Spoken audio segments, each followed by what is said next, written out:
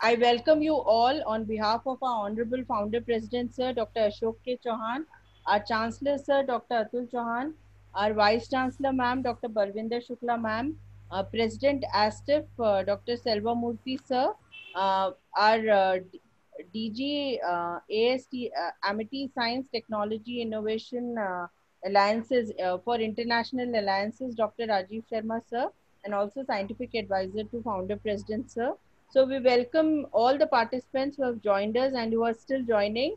And we welcome our honorable guest for today, Dr. Alistair Chenry, who is from the Wellcome Trust Center from University of Manchester, Oxford, Manchester, UK. And before I request Dr. Alistair Chenry to begin his webinar, I will just give a brief about his resume. So I will just read out. So he did his PhD in Pathology and Laboratory Medicine from University of British Columbia in May 2016. His BSc is in Microbiology and Immunology from University of British Columbia, May 2011. And presently he is a postdoctoral research associate under Professor Judy Allen, University of Manchester, who is a faculty of Biology, Medicine and Health. And the project is functional characterization of chitinase-like proteins in type 2 immunity. His doctoral dissertation was under mentor Dr. Colby Zapp from University of British Columbia, and it was on regulation of mucosal T cell responses by intestinal helminthes and retionic acid metabolism. He has got many peer-reviewed publications. Out of that, the publications are there in mucosal immunology, in Journal of Immunology, in Stroke, in Plus Path, and he has got European Journal of Immunology, and presently he's also his paper is under review in Longitudinal Immune Profiling, reveals distinct features of COVID-19 pathogenesis. And he had given many presentations in conferences. So with this brief profile, I request Professor Chenry to give his presentation today, and we are eagerly waiting to listen to you. So you can share your screen now. Dr. Chenry. Yeah, thank you so much. Great. Thank you, Harsha, for that introduction. And thank you, Amity University, for the invitation to speak today. It's my pleasure. It's the first of this kind for me to be giving it in this kind of format, and certainly in front of an Indian audience. So that's a first for me. So the title of my presentation I want to kind of talk about today is the Nippostrongylus brasiliensis model of type 2 immunity. And kind of just to give an outline of what I want to talk about today with you is an overview of what type 2 immunity is and how it pertains to health and disease. I want to introduce the concepts of nematode parasites and how they can be used in experimental research models. And finally, I just want to kind of apply these models and highlight what my laboratory, Judy Allen's laboratory group, uses this model in our research. So we're going right into it, and kind of wanting to kind of touch on what type 2 immunity is in a very basic sense. So upon infection, depending on what the infection is, so the type of pathogen that the host encounters, and the danger signals or molecules that are sensed will very much determine what kind of immune response is appropriate to deal with this infection. So when you're encountering a bacteria, virus, protozoa, and this includes coronaviruses, which is very relevant in this current day, you generate a so-called type 1 response. And this is a very pro-inflammatory, cell-mediated type immunity. It's very destructive. And often the way that these are characterized is based on the T cell response. So Th1 cells is very much central to this process, and which is why it's called a type 1 response. But on the other end of the spectrum are when you have a helminth type pathogen, and I'll discuss what helminths are, but it's a very distinct response to these types of intracellular type pathogens. where you generate instead a so-called type 2 response characterized by a very specific set of cytokines, which are basically the chemical message signals that are sent between cells to just, to instruct what the immune response should be. And that's very central to what's called a Th2 cell. So what are helminths? Helminths are parasitic worms. They are multicellular metazoan pathogens, and there are a huge variety of these type of organisms that infect a lot of different animals, different vertebrate hosts. The main groups that make up helminths are nematodes, flatworms, and segmented worms. And infection with helminths is very important global health burden.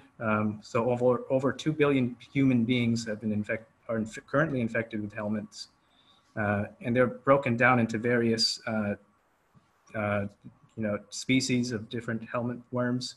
So schistosome mansoni can infect over 200 million people. Echinococcus, Taenia, so these are tapeworms. Brugia malali, Onchocerca volvulus, these are filarial nematodes that cause elephantitis and other types of maladies in humans. And the big three are these soil-transmitted helminths, so Ascaris, Lumbricoides, Trichinellus viralis, Trichuris, whipworm, and the hookworm species, which are also highly prevalent in humans. In terms of the incidence of these helminth infections, they occur largely in tropical areas of the world, including sub-Saharan Africa and many parts of South America. And these soil-transmitted helminths, as I mentioned, the whipworms, Ascaris, and hookworms are very big players in causing these diseases. And it's a big global health burden in terms of just morbidity in humans, but also it's also affecting agriculture, because it also affects livestock, cattle, and all that kind of stuff. Now, very interestingly, if you contrast this to the incidence of immune disease, so this is not infections, but things like asthma, allergic disease, autoimmune disease, you can contrast the incidence of these diseases that occur mostly in areas that do not have any helminth infections. And so this contrasting occurrence led to a very early hypothesis in the 90s called the hygiene hypothesis, where they noted by just tracking over time different types of infections, you can see the decline through vaccinations or through antibiotics. A lot of different pathogen-associated diseases have been declining, whereas in the same time frame, you've been seeing increased autoimmune and inflammatory diseases such as Crohn's disease, inflammatory bowel disease, diabetes, asthma, and allergic diseases, which sparked a hypothesis that perhaps the reason that we're seeing this increase in these types of diseases because of the absence of our immune systems not being trained enough to properly deal with these kind of insults. And so the immune system might turn on itself and attack its own tissues. However, this is a bit dated, and we now know that the bigger picture is a lot more complicated. And in early life, there are many factors that can dictate the development of these inflammatory diseases. So not only the infection history as a child, but also the use of antibiotics and the presence of vaccines. Also just being close to different animals, as well as, the size of your family, whether you're fed by breast milk or formula. All of these have a huge impact on the development of the immune system, but also the microbiome in our intestines and in our bodies, which also has a big role in the development of the immune system and our susceptibility to disease. Now, in addition to the fact that infections in our life history have a big impact on our susceptibility to disease, helminths particularly are interesting because they not only cause disease themselves, but are actually also quite the master regulators of the immune system. And that They basically co-evolved with human beings for millions of years, or millennia, and that these organisms have very particular strategies to kind of coexist with the host. So this can induce a state of tolerance. Instead of fighting with the host, it kind of tries to coexist. And this could actually have some benefits, because it's been shown that a lot of products that these helminths can secrete actually can be anti-inflammatory. And there's this association with a reduced incidence of inflammatory disease in the presence of these pathogens. So this kind of really shows us a lot about what type 2 immunity is, and is an important tool of how to understand it. So going back to the concept of type 2 immunity, and we're particularly interested in type 2 immunity at mucosal sites. So these are the barrier tissue organs, such as the lung and the intestine, which are separated from the environment by just a single layer of epithelial cells. And upon encountering a helminth, like a worm, this causes tissue damage and exposure of its antigens, which get picked up by these antigen-presenting cells called dendritic cells. They migrate to the lymph nodes, where they orchestrate antigen presentation to a naive T cell, which causes their differentiation, as I mentioned, to the important central Th2 cell. And the Th2 cell is responsible for secreting very important chemical messages, and these cytokines, IL-4, IL-5, and IL-13, are central to the immune response against the helminth, which includes orchestrating B cells to class switch towards producing IgE antibodies. So this can have immunity and memory effects that cause protection long-term, but also the recruitment of certain immune cells, such as eosinophils, which are important in both directly killing the helminths, but also in mediating the tissue repair to prepare of the tissues that were damaged by this infection, as well as sparking the production of mucus production in goblet cells to increase mucus production, turnover, and that kind of basically spits out the helminth to expel the worms. So the outcomes of these type 2 response can be summarized here. There's this sweep and sweep parasitic clearance, which just tries to eliminate the pathogen without directly trying to kill it and causing lots of injury to the host.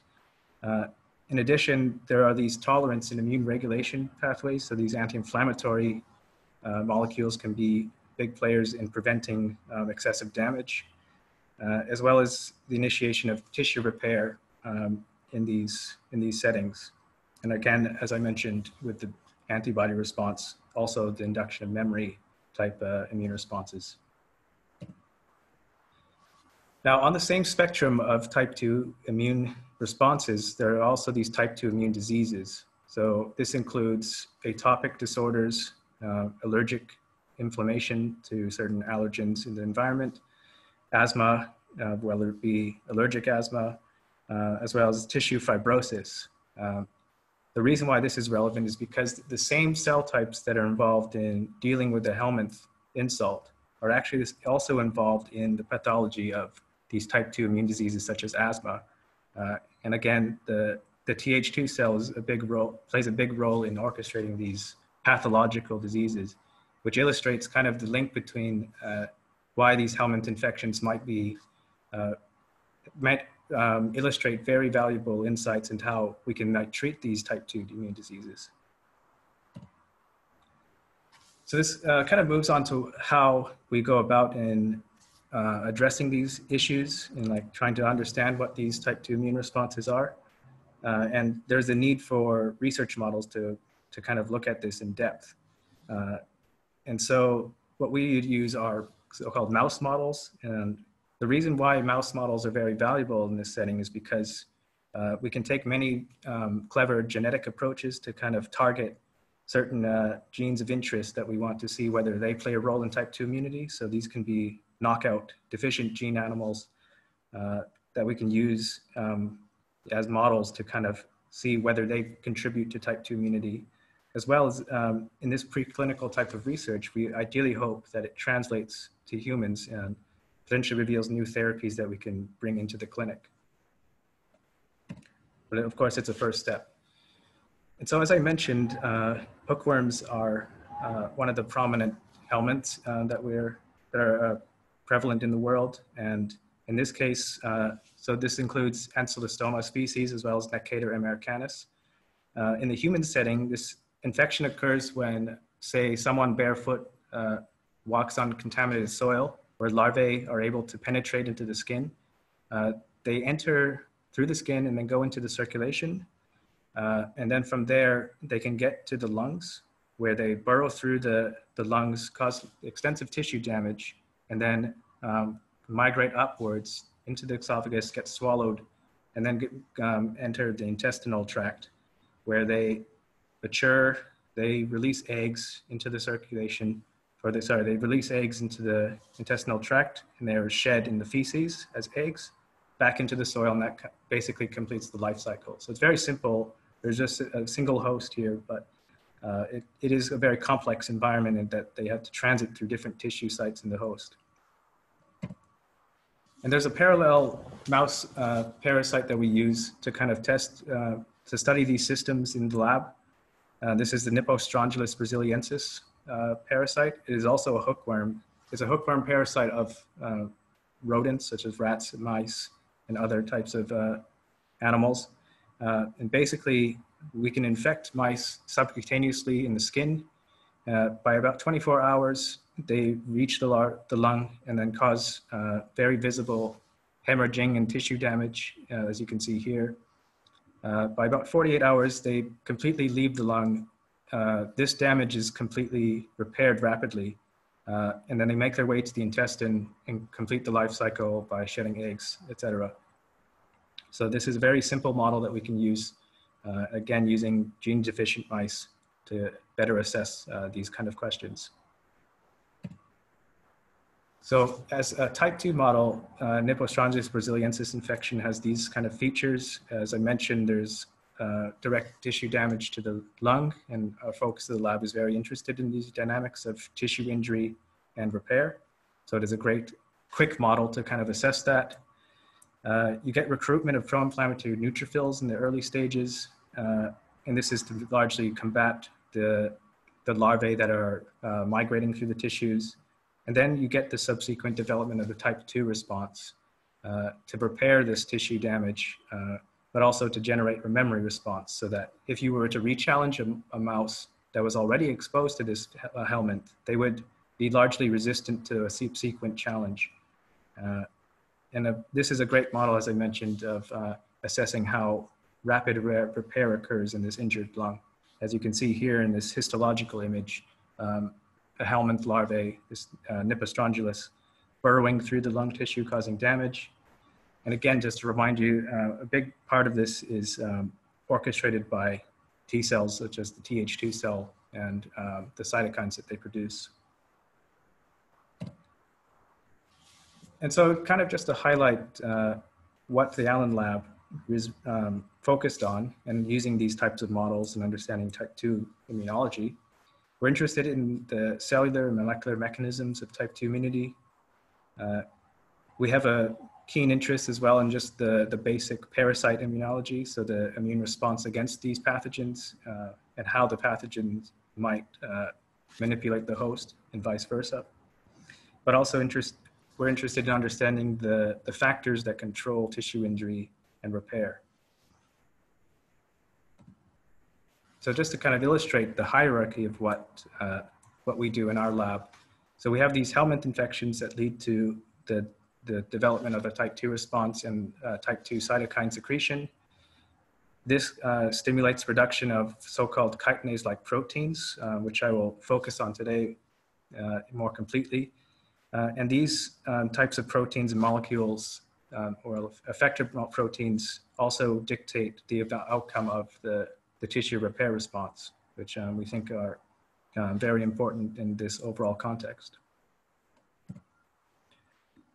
So why do we look at chitinase-like proteins? And kind of to kind of put a better, in the bigger picture, I'll just kind of cover what chitin and chitinase enzymes do. So chitin is is a polymer, fibrous kind of polymer that's found in many organisms, ranging from helminths, as I mentioned before, but also in the exoskeleton of insects. It's also found in fungi or fungus type of organisms, cell walls. And chitin is important because its chitin is not made by mammalian hosts such as us, it is seen as a danger signal in the body. And very often this is a big trigger of a type 2 immune response, because largely it tells the body that there is this multicellular organism outside of the cell that we need to deal with. So this is kind of a way that it orchestrates the type 2 response, and there are pathways that are specifically triggered by this molecule. Now, because this can be very dangerous to be constantly exposed to these chitin type molecules, there's the enzymes called chitinases, which are glycosyl hydrolases. Basically, they degrade these chitin molecules, these polysaccharides. They are very highly conserved. And so you can find these in flies, in many different kingdoms, and it's considered a highly conserved host defense mechanism, these chitinase enzymes. Now, interestingly, despite that there being a very broad range of chitinase enzymes, there have also been the occurrence of these chitinase-like proteins. So CLPs are recent gene duplication events. So they emerged from chitinases, but because of these loss of function mutations, they basically lack the enzymatic capability to degrade chitin, and thus their molecular functions are unknown.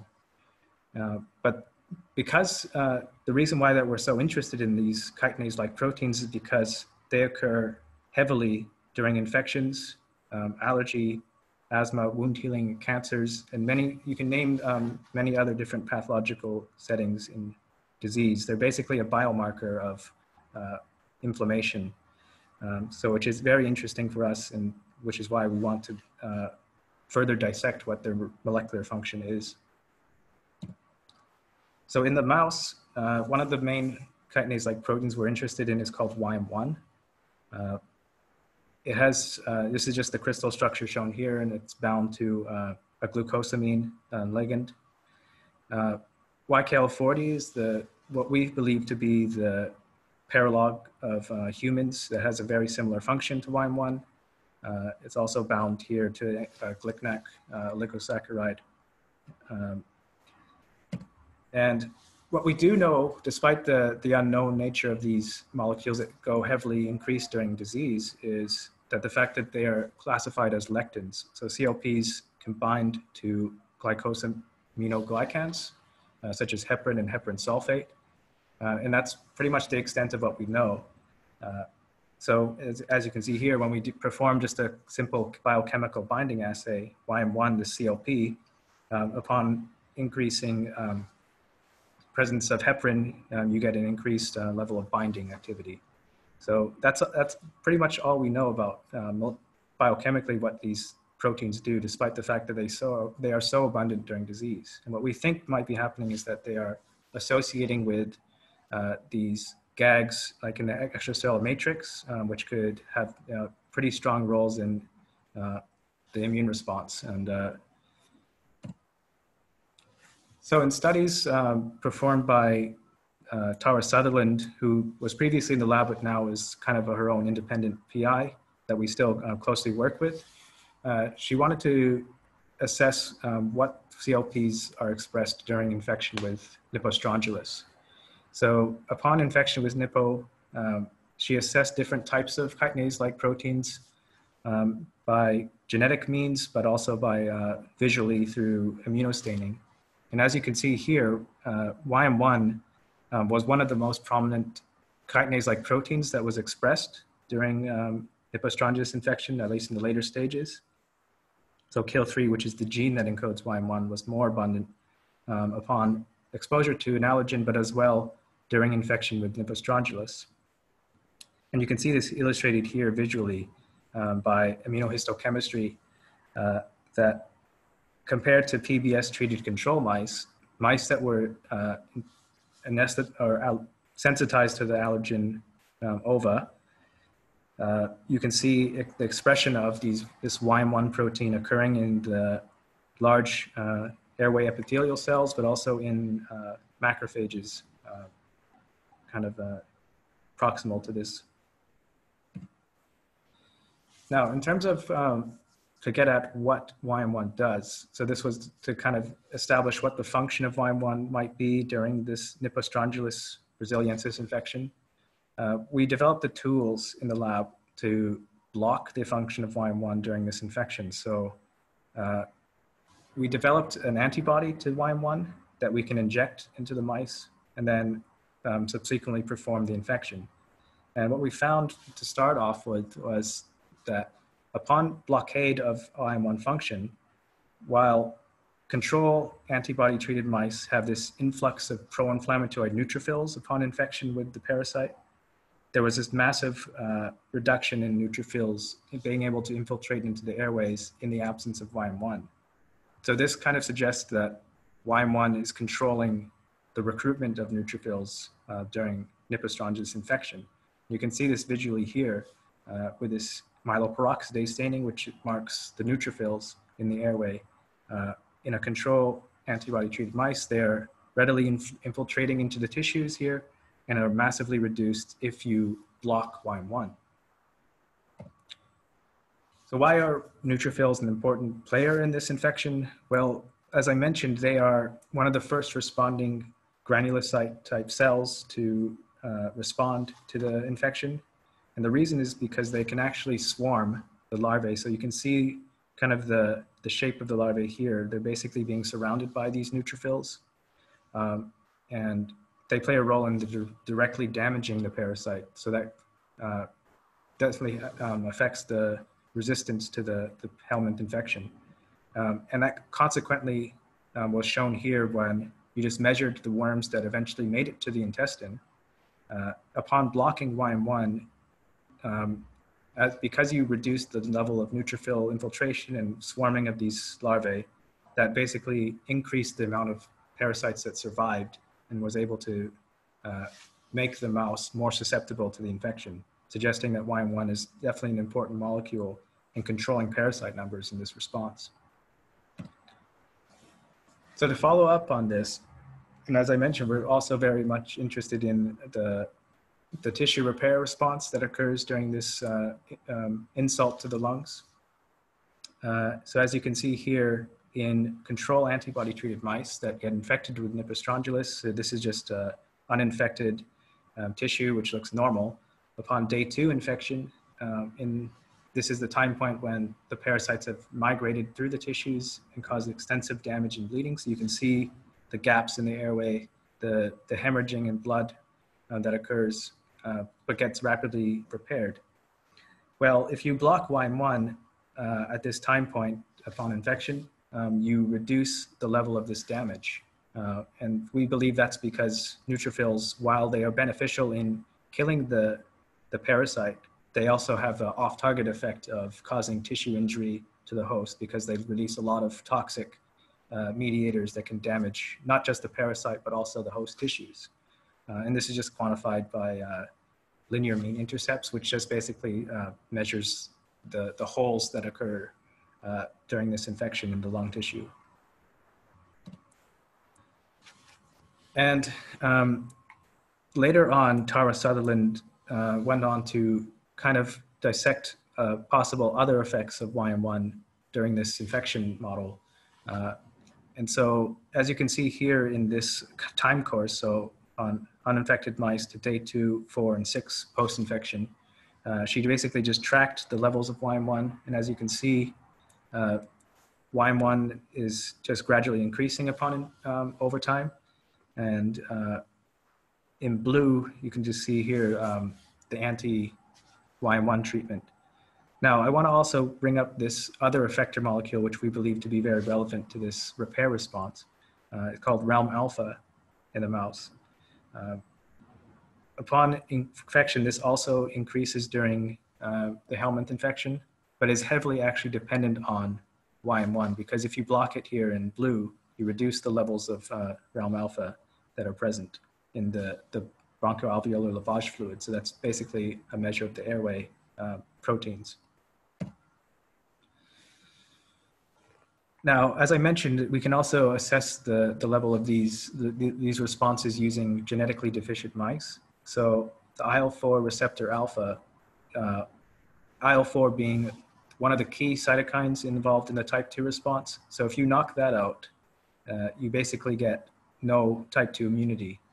And you can see that here, because YM1 and realm alpha are major effector proteins that are expressed during a type 2 response, you basically get no expression compared to a wild type mouse that gets heavy increased expression of realm alpha in the airway epithelial cells, as well as the production of YM1 in immune cells, which is completely abrogated upon infection with Nippo in an IL-4 receptor alpha knockout mouse. So that just illustrates the fact that these proteins are heavily dependent on IL-4 receptor alpha signaling, and that the fact that if you knock out realm alpha itself, so comparing a realm alpha, so sorry, this is resistant like alpha, this is just the gene notation here, but a sufficient animal that basically wild type for this gene, by day 6 post-infection, they largely repair the damage to the tissue, but in the absence of realm alpha, so in the case of a realm alpha knockout animal, you just see a progressively worsening phenotype of the tissue. So without realm alpha, you get worse tissue damage, and we believe this is because realm alpha is critical in driving repair responses after Nippostrongylus infection. So in this follow-up study, as we established that YM1 has a role in the early response, so the recruitment of neutrophils, we were also interested in understanding what does YM1 do in the later stages of the infection. So to address this, Tara had this model where upon infection with Nippostrongylus, she depleted the function of YM1 using, again, anti-YM1 antibody or control, IgG, at these later time points, and then looking at day 6 post-infection. And what was found was that if you blocked the later YM1 influx, you basically abrogate the type 2 immune response itself. Or actually, no, sorry, I should clarify that if you blocked YM1 in these later stages, you actually limit the ability of YM1 to regulate the type 2 immune response. As you can see by just the CD4 positive cell production of IL-5 and IL-13, as well as possibly the influx of eosinophils into the lung tissue. Later, she showed that by blocking YM1 late, this CLP, you also exacerbate the repair response. So even though YM1 might promote neutrophilia early on and cause an acute tissue damage, if you block YM1 completely, this has kind of a double-edged sword that you also block the pro-repair response. And because of the fact that you're likely inhibiting the ability to induce realm alpha, which again is that critical repair enzyme or repair molecule critical to this process. And you can see that here, not only through the increased injury based on mean linear intercepts, but also when you perform other kind of immunohistological stains, such as looking for the presence of iron deposits in macrophages. So because of the increased presence of red blood cells during this bleeding response, these iron deposits accumulate in the macrophages, which you can stain chemically using a Prussian blue type stain. So the more blue, the more bleeding that there was in this animal. So by blocking YM1, you actually enhance bleeding, and this goes with the increased injury that we saw. And to kind of establish the dependence on this relationship between YM1 and the pro-repair and molecule realm alpha, She also visualized this by antibody staining by immunofluorescence. As you can see in an infected animal that's just treated with a control antibody, you get a robust induction of realm alpha expression in airway epithelial cells in green here. Whereas if you block YM1 with an antibody, you completely disrupt this induction, and you get a failure to induce this pro-repair factor realm alpha, illustrating the importance of YM1 in this later stage in repair. Now, very interestingly, as I mentioned, IL-4 is a very central player in the development of a type 2 immune response.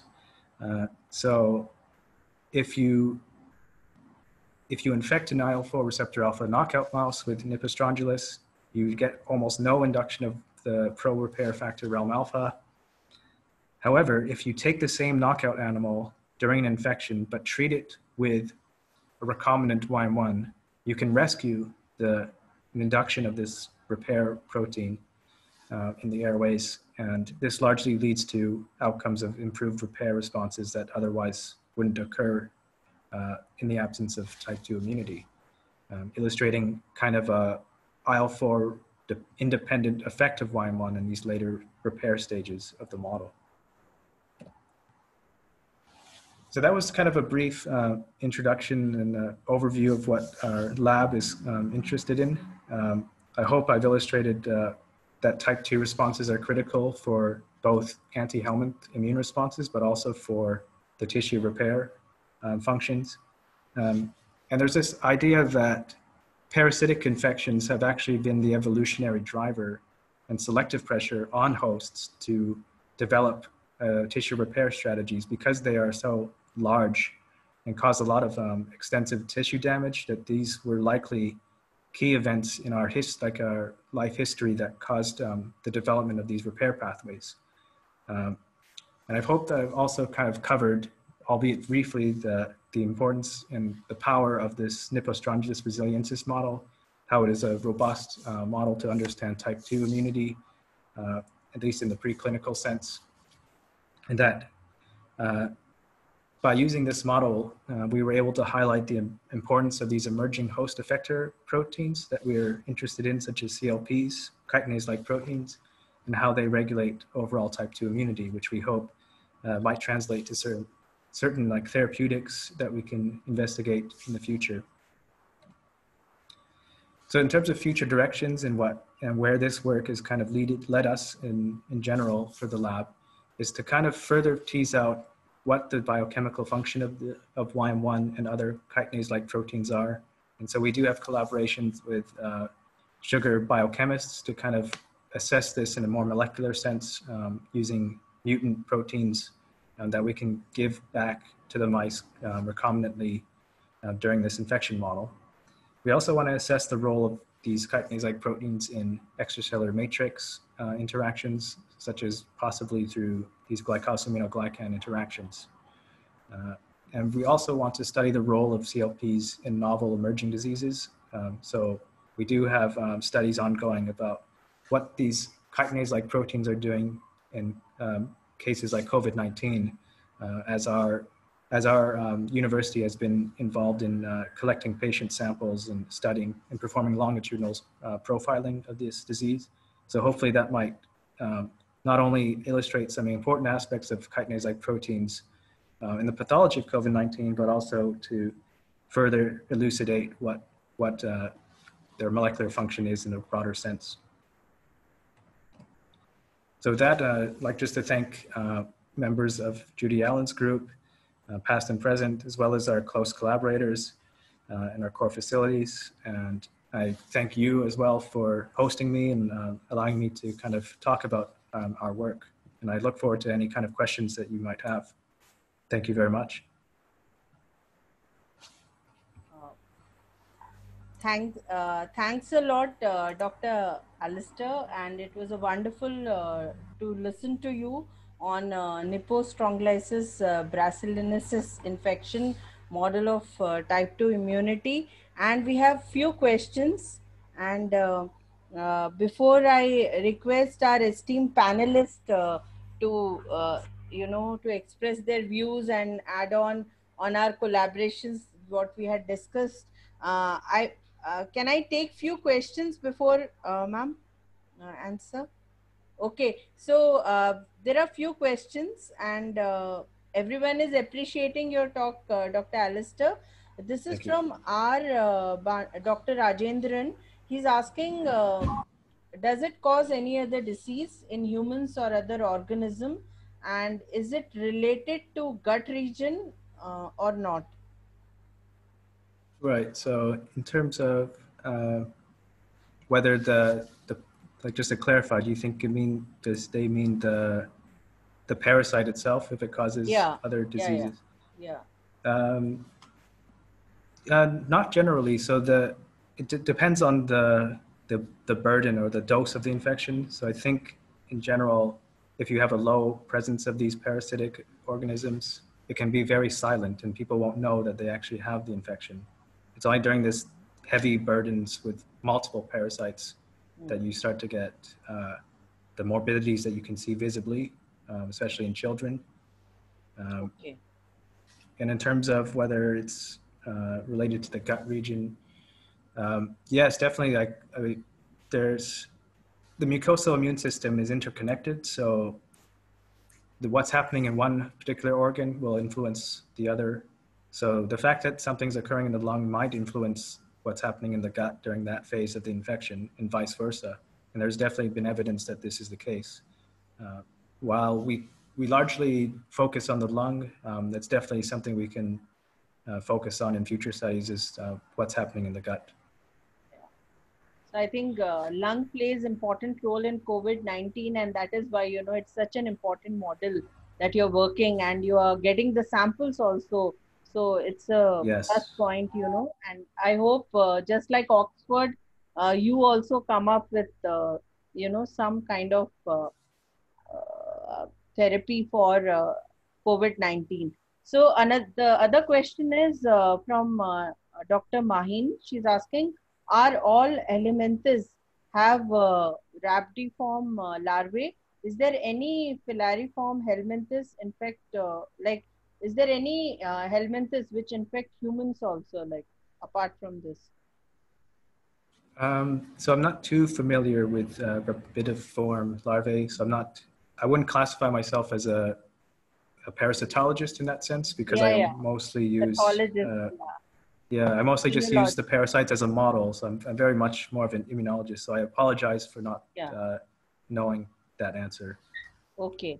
The next question is from Dr. Anjana. She's asking, could you please explain how N. brasiliensis reach the target organ lungs from the site of infection? Right. Yes. So the site of infection starts in the skin. So we inject it subcutaneously just under the skin. Uh, the parasites larvae, they basically burrow actively into the tissues, and then they get into the circulation, the bloodstream. And by getting into the bloodstream, they are basically rapidly pumped into the lungs, because that's a very bloody, like rich in blood and circulation. So that's how it directly gets to the lung. And by that, we believe that they get trapped into the capillaries of the lung, which causes them to uh, have signals that allow them to burrow and egress through the tissues and back into the pulmonary tract. Okay. Okay. And this I wanted to ask, like, you're working on chitinase like proteins and chitin. So are you looking forward for other polysaccharides also? Because we also have a range of novel polysaccharides in our lab, and we have Right. worked on chitin, pullulan, and other for, and there are many pharmacy people also who have joined us for drug delivery and for other aspects, like we have been dermatizing them and using them for different purposes. But if it can be used against COVID-19, because you're looking for COVID, like chitinase like proteins for COVID-19. So can like is there any scope for other polysaccharides? Like, what was the reason? Why did you choose only chitin among all the polysaccharides? I just wanted to know that. Right. Well, not necessarily chitin per se, but we're interested in the glycosaminoglycans. So Okay. we definitely, one thing that we don't know for sure about what these chitinase-like proteins do is what their ligands are. Okay. And we are definitely interested in screening for what other sugars and other type of molecules it might be able to bind to, because that's still something that needs to be worked out, whether it's other GAGs or, as you mentioned, maybe some other polysaccharides of interest. Yeah. And that would be something very interesting for us to Yeah. pursue. Yeah. So maybe having similar activity like chitin. So that's all on the questions part, because the other question is also whether it plays a role in any other older disease. So is there any answer to it? Like Dr. Rajendran only asked this. Uh, does this helminth which you have taken has any role to play in diseases which have like been there, like if you see like diabetes or All any right. genetic related diseases, so does it Yeah, yeah. have any So relation? yeah. So the fact that immunotherapies are a key interest in these kind of infections, there have been clinical trials on not just the infections themselves, but the products that are secreted by these helminths. And they found that there's actually some benefit, say in live hookworm infections, in celiac disease, so the allergies to like food, that kind of stuff in the gut, seems to calm down a lot of the symptoms of uh, these inflammatory diseases in the colon, because they release these regulatory um, proteins that seem to dampen down the inflammation. And so the hope is that we can develop new therapies based on the fact that helminths are so uh, powerful in their ability to manipulate the host. Yeah. So that kind of, I think, I'm not too sure with the studies whether it was able to reverse pre-existing. I believe they were pre-existing conditions because they were enrolled as patients.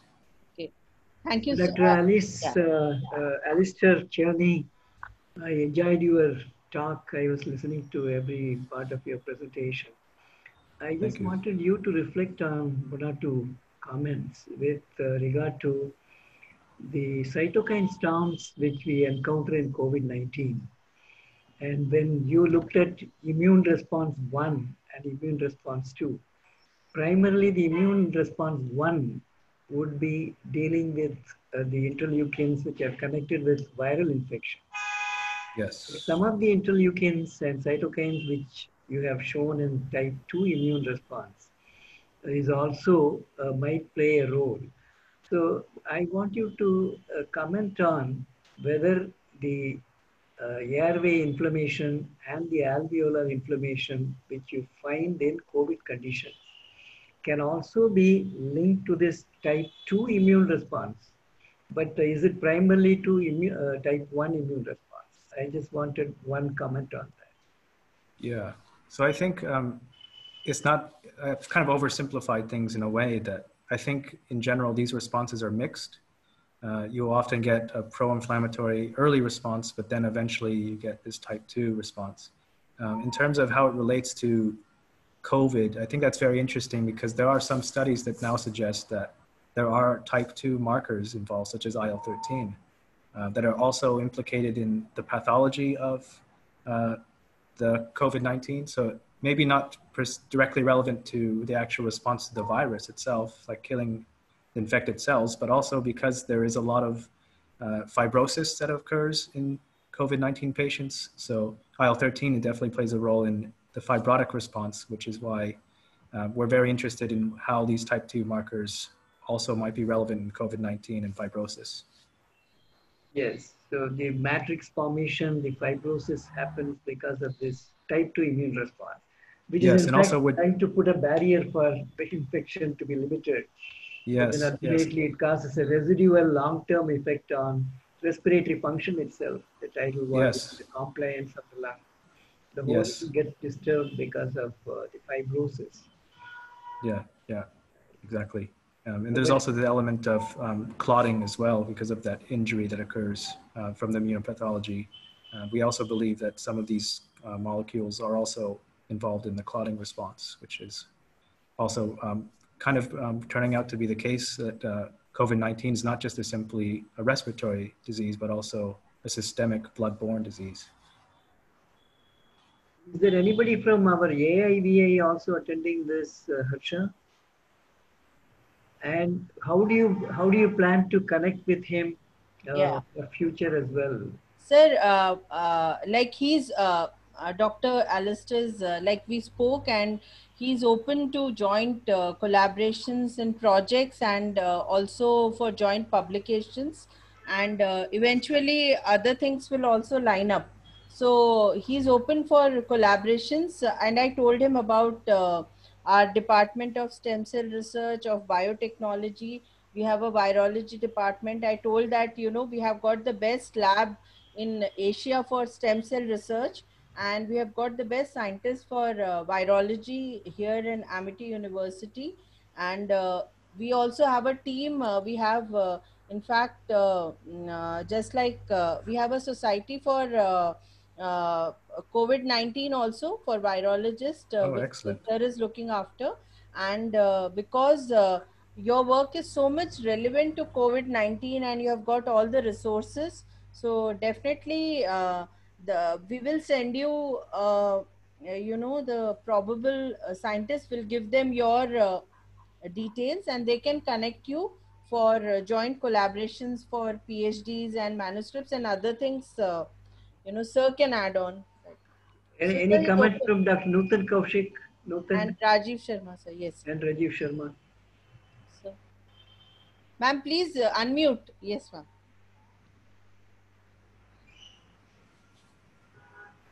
Ma'am, again it is muted. Sir, Sharma sir first, then I will talk. Okay, Yeah. Sharma ji. मैंने कहा पहले technical बातें हो जाए. पहले आप. Yeah. So, but I am from Lucknow, so पहले आप.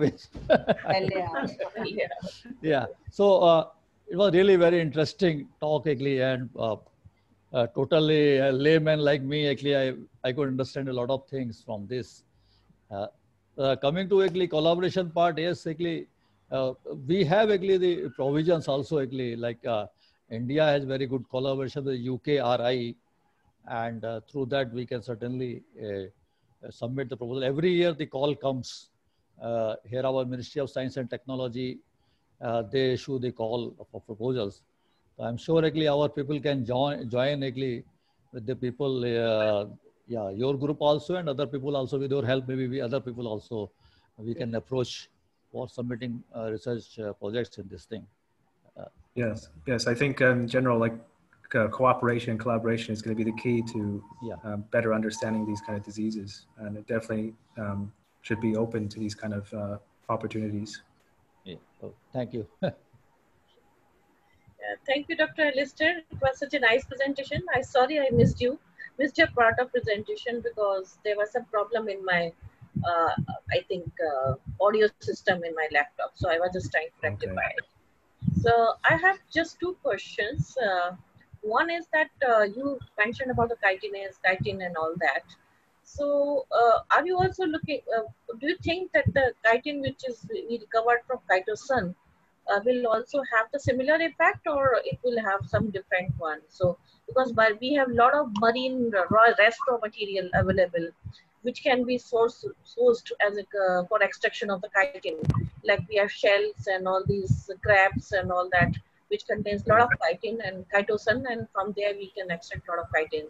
That's one question. Second thing, do you think that your model can be used for testing of the natural products, like plant-based natural products? So that's second question. Yeah, so for the first question, I think definitely to be able to kind of look at the derivatives of chitin or the related molecules, that would be very interesting to see, especially whether chitinase-like proteins can bind to these different variations of chitin or chitosan. And for the second question, definitely the fact that this model is so quick, you can basically expose the mice to whatever type of immune modulator or natural product or compound very easily in a certain defined time frame to test whether you can have a protective or effect of these products.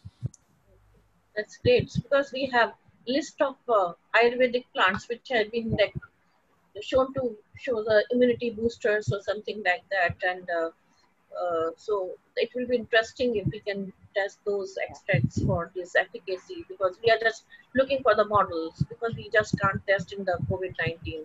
So I that see. will be great. Yeah. Perfect. So thank you very much. So we will definitely looking forward to this collaboration. And Harsha herself is leading this natural product group in Amity University. So I think Harsha, we should take this that also. Yes, ma'am. And Yeah. I spoke, sir, Dr. Shweta Dubey, I think she's from virology in the audience. Shweta, you have any comment? Because you are a professor there in Amity Institute of Virology and Immunology. You can ask her to be promoted as panelist here. Yeah. IT can. Yeah, She's IT already person has there. taken, yes, sir. Can you just make some comment? You can Shweta. activate your Yeah. the camera also, video as well as audio. Audio. You are muted, Shweta Dubey. I think, Probably, yeah. Or you just unmute and speak. yeah, you can just unmute and speak if the video is not, because you know, Dr. Alistair, because of everything is online, so sometimes internet, you know, Yeah, it's new and to it a lot of takes people. time. Yeah, connectivity sometimes becomes an issue. It took me about 45 minutes to rejoin. So, Dr. Alistair, meanwhile, till we get proposals and all, maybe we can send you some write-ups and somewhere where we, you know, both the Welcome Trust Center and Amity can collaborate. We have so many, you know, specialized departments in Amity, and very well, you know, many good publications. When you see, there are publications in Nature, in the leading journals with very high citations. And as I told you, that Dr. Shweta Dubey, I think there is some internet issue at her end, sir. Okay. And okay. yeah. Yeah, please continue. Sorry. No, I was just telling. So we will send you, you know, meanwhile, all those collaborations, and maybe then we can, you know, move ahead with that, you know. And as you told, you will also send us details of your mentor, Professor uh, Julia, and other people, so that we can really look forward, because we have all the departments. And presently, as ma'am also said, like right from natural product extract to the polysaccharides to virology to stem cell research, and our dean, Dr. BC Das, sir, of Health and Allied Sciences, he's Hargobind Khurana, you know, chair professor. He has worked on human papilloma virus along with the Nobel laureate. He was the one. So, and so we have got all the you know, departments, and we can really do a very good collaborative work. And eventually we look forward for a Welcome Trust Center at Amity, because there were few from biotechnology, there were few scientists who could visit Welcome Trust Center in UK. So definitely, you know, with all these departments, with all the specializations, we look forward. And because your work is related to lungs, and and especially of fibrosis, because when there is community spread of COVID-19, I think it is only you know, the fibrosis part, because the lung becomes totally solid, it's fibroid, and that's why it leads to death. So I think it's a very good lead that you have got, and with the lead that the scientists uh, at Amity that they have got, we can really have a very good, fruitful collaboration. Yes, that sounds very promising, and hopefully that we can have some mutual kind of connections there established. Yes, we will send you a mail, most probably in a week, 10 days time. You will get a mail from our side, that I promise, like that we can just, we will send your details to everyone, and then we can have everyone's ideas. We are very, very enthusiastic scientists and who have worked abroad, and then they have come back to serve India again. So Great. So Dr. Chandri, it has been wonderful listening to you. Thank you very much. And yeah, we'll keep in touch. Dr. Harsha, congratulations. You keep organizing so many webinars, and my best wishes to you and Dr. thank you, sir. The society, you are Amity Society for Natural Products. Yes. You are bringing it in a big way, and my best wishes to you. Thank you so much. Thank you, sir. So on behalf of Honorable Founder President, sir, Chancellor, sir, Vice Chancellor, ma'am, and on behalf of President ASTIF, DG, Amity Institute of International Alliances, from Dr. Nutan Kaushik, ma'am, and from all faculty from Amity Fraternity, I thank you for joining us today, Dr. Alistair, and we'll be in touch. So thank you so much. Thank you for joining. Thank you. Thank you. It was a great pleasure to speak with you. Same here. Thank you. Good evening. Bye. Bye-bye. Bye.